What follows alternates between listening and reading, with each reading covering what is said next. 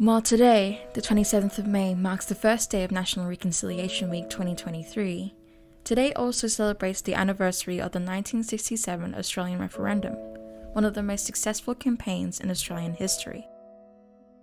Before 1967, Section 127 of the Australian Constitution excluded Aboriginal and Torres Strait Islanders from being counted as part of the Commonwealth Census, therefore the official population of the country and its states and territories.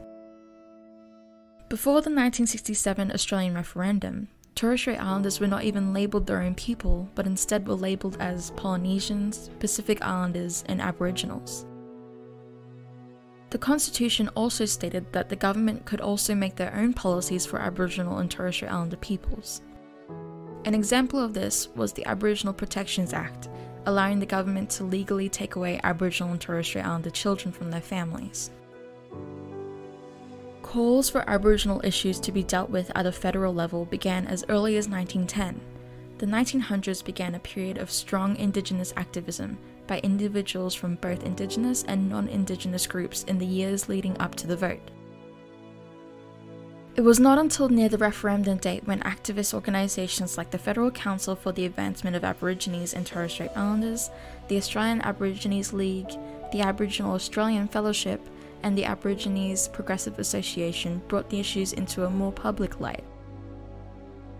Thanks to activist campaigns and increased public awareness of Indigenous affairs, 90% of voters said yes to the amendments of the Constitution, which gave the federal government a clear mandate to implement policies to benefit Aboriginal people. The success of the referendum allowed Aboriginal and Torres Strait Islanders to confront the government with First Nations affairs, land rights, racial discrimination, housing issues, and wage equality were finally able to be discussed due to the result of the referendum.